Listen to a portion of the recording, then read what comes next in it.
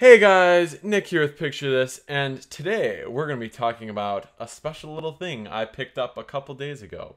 So, without further ado, let's get straight into it.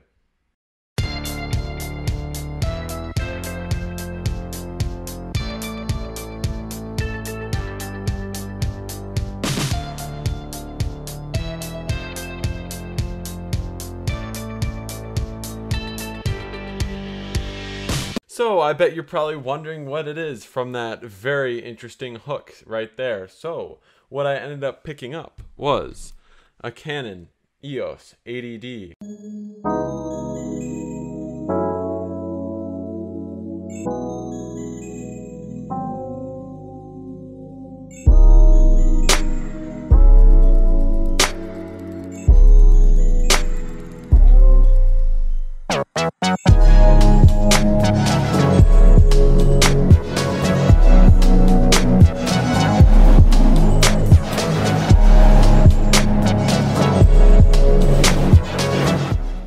Look at that bad boy. Ooh, it's gonna be so good. It got flip out screen, top LCD. It's pretty robust and big compared to what I'm shooting with right here on the NX300M. And I also didn't pick this up, but I had this. We're gonna be putting this 50mm 1.8 on there, and I think we're gonna start shooting videos with it. So real quick before I talk about it and everything else, we're gonna switch to it, so let's just go. Okay, so here we are on the 80D here. You might notice that it's a little bit more punched in because I am shooting on a 50mm lens. So if you multiply that by the crop factor over here, which is 1.6, you get 80mm. So it was really punched in, not as wide as the 18 to 55 on this camera. But again, you could always eventually get like a wide lens or something. But I just spent a bunch of money on this, so we are going to save. Anyway, you're probably wondering, how much is this camera, or how much did you get it for? I got it for $600. That's pretty good, since usually new it runs like 1,300 to 1,000 usually, depending on what condition and how many accessories and everything else like that. Another thing you'll notice is I can like move my head all around, and it locks on really nice because it's got that dual pixel autofocus.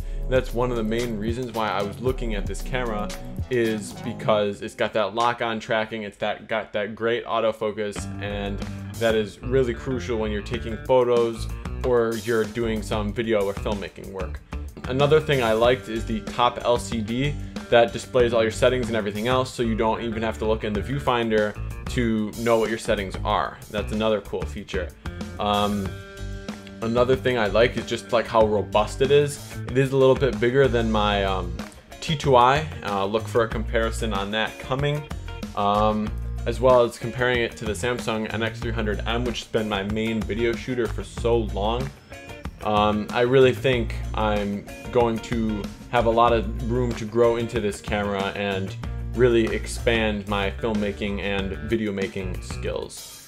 Again, it has an EF mount, which means it's very versatile, so you can put Canon lenses on it, Sigma lenses, Tamron, all that good stuff from different manufacturers, and they're all going to work perfectly fine. Again, this is like a mid-range kind of like enthusiast camera, so it's not like your entry-level Rebel series, that type of thing. And you're probably wondering, in this age of mirrorless, like, why did I go with a DSLR? Well, it's more affordable, obviously, because the new mirrorlesses are still like 1,000 plus almost anywhere where you would go to get them. And I really wanted to stick with the Canon system since I have a handful of EF lenses already. And yeah, that was kind of like my thought process behind why I purchased this camera. You're probably thinking, are you gonna stop like using the Samsung? And I think yes, but not until I do like comparisons and everything else, so you guys really know like what's going on between the two, or three even, including the T2i, 3 cameras. Again, probably when I'm all done, I'm gonna be selling them, so I don't know, if you would be interested in purchasing, I guess reach out to me in the comments or something. I don't know. Anyway, I think that really does it for this video.